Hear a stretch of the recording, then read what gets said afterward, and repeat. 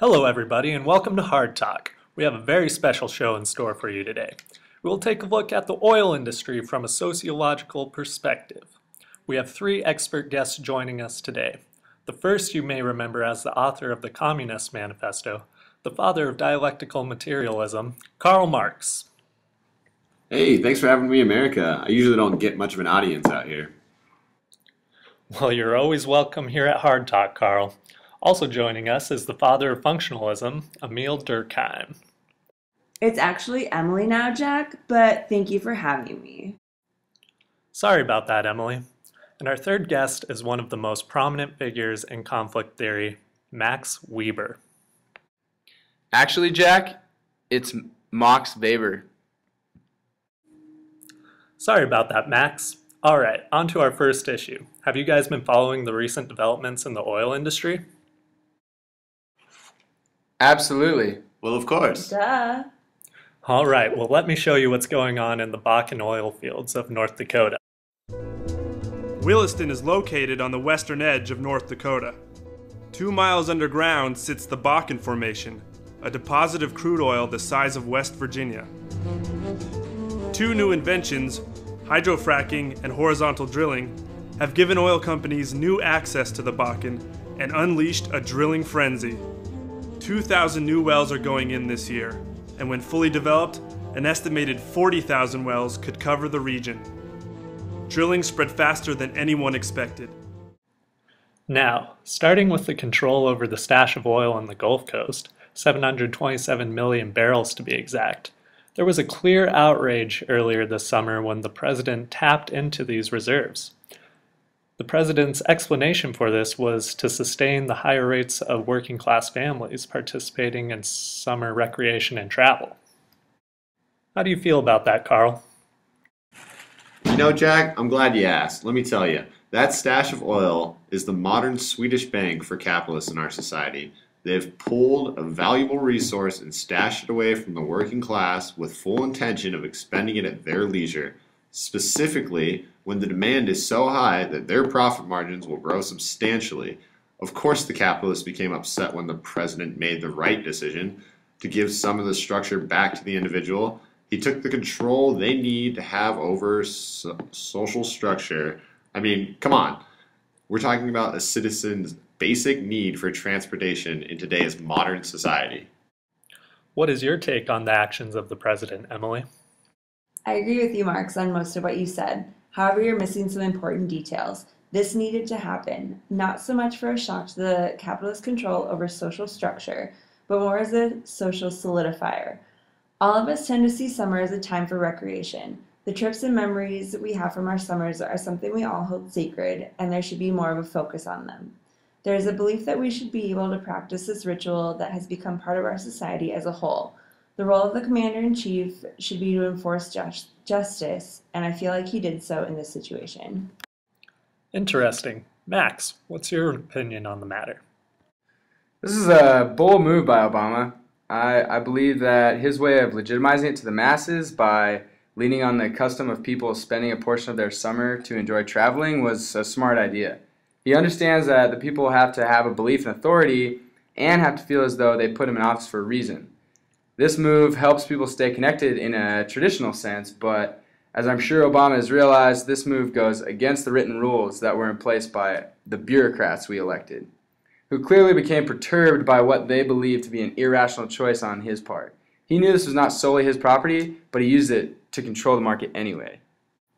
Well, there's clearly not a lack of opinion in this group. Now let's shift gears here. We're talking about the middle class going on vacation, but we have to address that significant portion of our middle class works in the oil industry. A prized resource is discovered in the Dakotas. Workers flock to the site. A town booms. Extra income leads to extra trouble, and for some, an unhappy ending. There are striking similarities between the gold rush of the 19th century and the oil rush of the 21st. One of those similarities, there is folklore, and then there are the facts. 2011, I got a call from a friend And I was kind of, my family was kind of in a financial situation, and I got a call from a friend. He said, I'm working for a company, and we're out in Williston, and it's a good job, good money, good pay. So Darren Hassel signed on and went to work. Long hours in the Bakken, making more money than he ever thought possible. You have individuals that literally make $7,000, $8,000 a month. At least. You got guys out there, directional drillers, that make $120,000, $160,000 a year. In regards to labor, nearly 1 million Americans work directly with oil and gas industries, and a total of 10 million jobs are associated with that industry. The fact is, these jobs have boosted our economy $300 to $400 billion annually. Without this boom, we would most likely still be in a recession.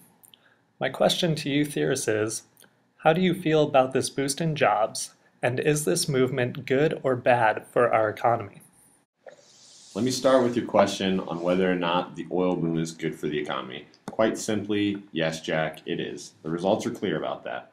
This $100 billion a year influx into our economy is good for it, but this topic is a double-edged sword for me. It has created this influx of quote-unquote middle-class jobs that do indeed provide citizens with a livable salary. But I'm telling you, Jack, it's just an illusion. This is truly alienation at its core. We all know these jobs will not last for long, and when that time comes, get ready to see some class conflict emerge. When the realization of the proletariats, who I promise you will soon understand they are covertly being suppressed until they become conscious. From this realization, we will see societal change. Overproduction of oil on United States property will lead to a larger class of proletariats who will become conscious. We'll see a class in itself that will become a class for itself. And Emily, what are your thoughts? Well, Jack, with this oil boom, we can see the progression to an organic society.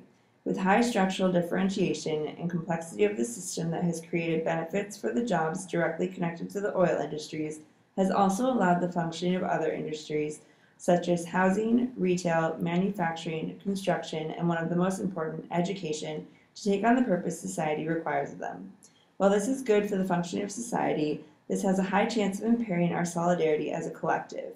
People see this as an opportunity to take advantage of, which initiates them to move from different cultures throughout the state and bringing into this one area. This is too much differentiation in a short period of time. This desecration of the collective consciousness will be pointless in the short run of a lucrative oil boom. The wells they're drilling in the Bakken are super high producers right away, but have a very steep decline. This will lead to more of a traditional capitalism than a rational capitalism, because this oil boom will not last forever, meaning that this is something to maintain the lifestyle people have become accustomed to. You all bring up some very logical points. At this point, we'd like to show you the second half of the prior video of Darren's perspective of the dark side of this oil boom. But he soon discovered that the high paychecks came with a high cost. I mean, there's a lot of aspects of oil field life that people will never understand. Long days, lots of hours. You put in 105 hours a week, I remember doing that. Like many workers, Darren left his family behind.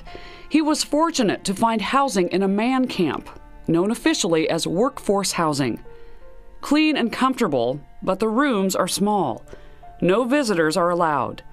Your co-workers are your only contacts. 40 out of 52 weeks of a year, you are all you have for each other. You know, phone calls to your wife and kids, yeah, but the physical absence of anything that really matters in your life, it's very, very difficult. Very, very difficult. And so you really have to come to trust and rely on the people around you, even though you don't know them from anybody when you get there. I mean, the bars are more than willing to take them in, the strip clubs, things like that, because, you know, hey, there's lots of money there. There's instances where, you know, meth and other drugs are sold. But you lose sight of what's real. I mean, it's just, you know, you're away from your family, you're away from what matters. You just start to make decisions that don't matter, you know, and you end up hurting the people you love, and they suffer because of it. I had to respect and honor the fact that my family was struggling. What we're seeing here are long hours and dangerous working conditions. I'd like to pose the question to you all. Why do these people continue to have this internal drive for money overthrow the concern for their well-being? Well, Jack, people are going to these oil fields because they are suffering from false consciousness. In capitalism, the proletariats are pitted against one another. They must compete amongst one another to survive. To maintain their economic system, capitalists pushed a multitude of different ideologies on the proletariat. The best way to describe this occurrence is through my concept of commodity fetish. Commodity fetish occurs in capitalism because capitalists own the means of production. As a result, the proletariat is not aware of their true relation to their product. They come to view their products as something separate from them, something to be bought. When this happens, their lives come to be defined by what they purchase rather than community relations, which is why we see people leaving their families to live in the harsh conditions of North Dakota rather than live with their families and communities. This is a perfect example of the Protestant work ethic at its finest. Darren is going over there to make money for his family. He puts up with horrible working conditions, long hours, and illegal activity for an enormous paycheck in hopes for a better life in the future. Oil workers today are the Protestant workers of yesterday. Protestants maintained a work ethic of a capitalistic society. They would work extremely hard and live very frugally in hopes for salvation later on. This is exactly what oil workers are doing nowadays. They live with 5 other grown men in a room built out of plywood, surrounded by drugs and strippers, working 12-hour shifts in the burning sun or frigid winters. They keep their heads down, grinding it out each day in hopes for salvation one day. Although salvation may not be heaven, getting out of the conditions of an oil field are about as close as you can get to heaven. The thing that really shocked me about Darren's interview was that people are working over 100 hours a week. This is clearly a forced division of labor with a lack of justice. The fact that this population of mistreated oil workers is growing so quickly, I can tell you, the system is not going to be able to keep up. This should be a major worry for us because these oil fields are incubators for a state of anomie. The other issue I have with how capitalist greed is creating a lack of justice, people deserve to get equal pay for equal work. And considering this boom will be short-lived, I don't see how someone's life is worth having a 6-digit income for a couple years. Our producers just brought to my attention some footage that coincides with the concepts you all have been talking about. The rapid growth has strained all of Williston's public services. More people means more crime, and the police find themselves struggling to keep up. Looked just like the Batmobile, like for real, and it was swerving all over the road and it was speeding. And so when he pulled them over, the guy actually got out of the vehicle and had the Batman outfit on. We kind of call it like a mini Vegas. Officers are getting DUI crashes at 9 a.m. on a Sunday morning, as well as Wednesday afternoon during lunch. The boom hit so fast that the city's still playing catch up. So we have a lot of people getting off the bus that come to the police station and ask, well, where's your Salvation Army? Where's your churches that let people stay there? And there really is nowhere to stay. We even had an instance where there was a lady couldn't figure out why her heat wasn't working, and when they came to fix it, they pulled the skirting off and there was a family living underneath their trailer. If I'm having a really bad day or I think about the problems in my life and I come to work, I feel normal. While the town scrambles to catch up to the boom, workers moving to Williston face their own set of challenges. I chill, I smoke fake weed, and I play video games. This is Tommy. It's noon on his day off, and he's wasted. Back in Michigan, I can buy a can of smoked oysters for 99 cents. Here, it's $1.40 something. No, I'm never happy that I came out here, but there's money here. Any of the bad stories you hear about Williston, North Dakota, they aren't the locals. They're people that have come here to work. If you ask me if I have a cigarette for you, and I have a full pack, and I tell you I don't have a cigarette for you, what does that mean?